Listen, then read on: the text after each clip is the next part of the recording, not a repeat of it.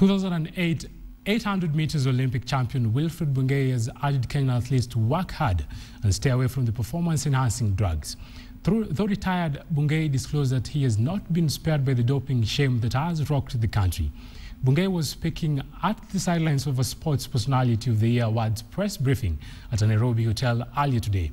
The SAY Awards recognizes outstanding performance every year, and the 11th edition of the award will be held on the 16th of this month at the KICC.